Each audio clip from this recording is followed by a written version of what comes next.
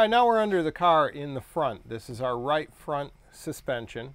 We're going to check a few of the wear points, such as ball joints, tie rod ends, sway bar link, our control arm bushing, and so on. First off, let's check the main outer ball joint. All right, now we're going to check this main ball joint in two ways. One in compression, pushing it together, and one in extension, pulling it apart. For the extension, we'll insert a pry bar between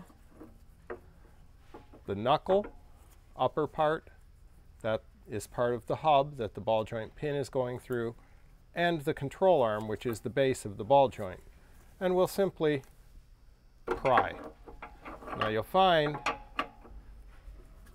with these 3 Series cars, you'll have a small amount of movement. The original ball joints are mounted in rubber, and that rubber flexes a little bit. But we have no clunking or no large amount of movement. The movement we have here is only that rubber. So that's good. Now to check compression, we'll use a large pair of pliers. We'll come around on top of the ball joint spindle, which is that threaded end up here, and the bottom. So we're trying to push the spindle into the ball joint itself.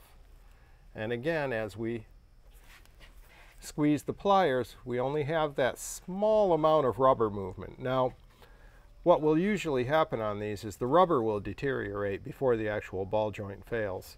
And we'll have far more movement both in compression or the other test with prying it apart. This is what you want to see on a good fresh ball joint.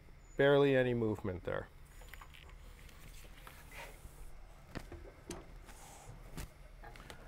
All right, now we'll test our outer tie rod joint. This is a ball joint very similar to this, but just smaller. We'll do the same thing, pry it apart, and no movement at all. And we will also work on bringing it together in compression. And again, absolutely no movement. There's no rubber here, so this should be no movement at all. If you see any movement in either direction on this one, you should plan on replacing the outer joint. If you see more than a 1/16 inch of movement, it should be replaced immediately. Now continuing on the tie rod, we have another joint on the inboard end where it connects to the steering rack. It's a ball and socket joint, but not like this. You have a ball and a socket, and the tie rod floats in that, which allows you to steer and have the rod have different angles. So we want to have no movement on that side. What we'll do is push on the tire at 3 o'clock and 9 o'clock and see if we have any movement here. We can also look for movement at this joint before we did the pry and the pinch too. This has absolutely no movement. There's no play in the rack, and there's no play at the joint here. Now we'll also inspect the boot. We want no cracks on the boot. We want to see no fluid coming from the boot. This boot is in good shape. The rubber's not cracking. There's no holes on it. And if we did find fluid coming from the boot, that would not only mean there's a crack in the boot, would also mean the output seal on the rack is leaking. This is actually dry in here. So unless we had a leaking seal, a cracked boot would not leak any fluid. We would let dirt in, which can hurt the joint in there. But any fluid means that our rack seal is gone. Now, on this 3 Series car, we have this boomerang-shaped control arm. This is unique to the 3 Series cars. This would be from '84 all the way up through '05. Use a similar arm to this. Some are steel, some are aluminum, but they all use that similar style. There's another ball joint here, very similar to the outboard one. This one is not mounted in rubber. We'll check this one the same way as we did the outboard. We'll pinch from below and up onto the cross member above. There's a flange right there we can grab, or we can do it in the rear.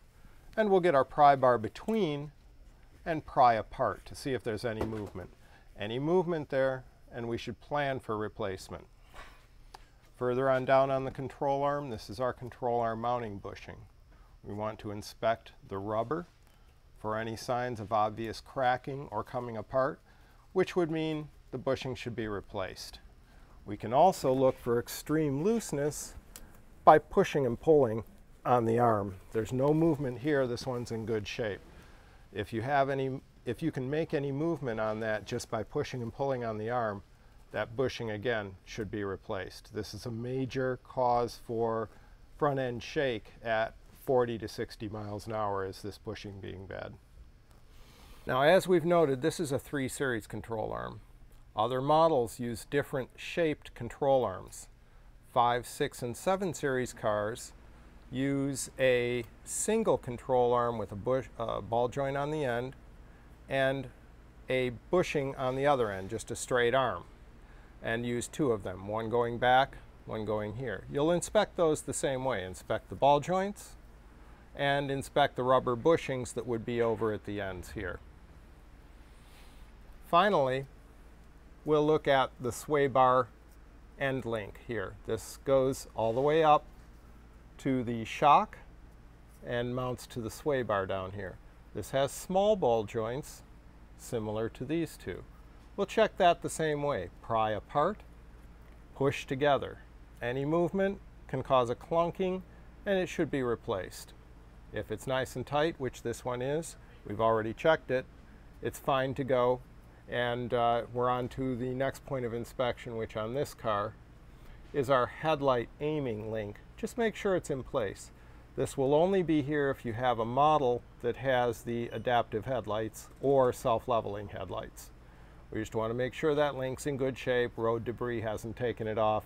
If this is broken, our headlights won't aim properly. While we're under here, just take a good inspection on the brake caliper, the hose running through and up into the body. Make sure you see no brake fluid leaks. Make sure the hose has no cracks on it. Any cracks on this hose, it should be replaced immediately. You're talking about losing your brakes. And just look for any signs of grease on the inside of the wheel or brake fluid any place. Now, finally, if this were a 4-wheel drive car, we would have an axle going through here in the front. We'd have a boot and another boot on the inboard side. Inspect those boots for cracks. If you have any cracks, evidence of fluid coming out of the boots, grease, you should replace the boots before the axles go bad. We'll show you how to inspect the axles when we do the rear of this car. Now here we are under the middle of the vehicle.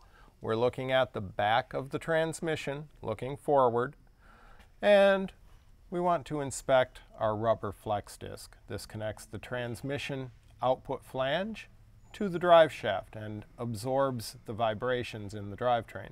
We want to look at the rubber flex disc along the face and the outer circumference for evidence of any cracks. If we see any cracks, we're going to want to plan to replace the flex disc. Also look for oil on the flex disc and on the back of the transmission itself. That would be indicative that the output shaft seal or the shifter shaft seal, which is up above, is faulty and leaking fluid. That may get these rubber bushings, mount bushings, soaked with oil. We can also look at the bushings and see if they have cracks or if they look mushroomed and squished on either side. That'll usually happen either from age or being soaked with oil. Look at the bottom of the transmission for evidence of oil, which would be leakage from either the output shaft or the input shaft, or the engine, leakage from the engine coming back. And we would then research to find out where that oil is coming from. Finally, while we're here, we can't inspect the fuel filter per se, but look at the rubber connections, the rubber hose connections, look for any evidence of leakage, cracks in the hose, and look at the filter itself. This one's nice and shiny. It's been replaced recently, and it says 512 on it, which is a good idea. This filter was replaced on the 5th month of 2012. So this filter is still good for a while yet.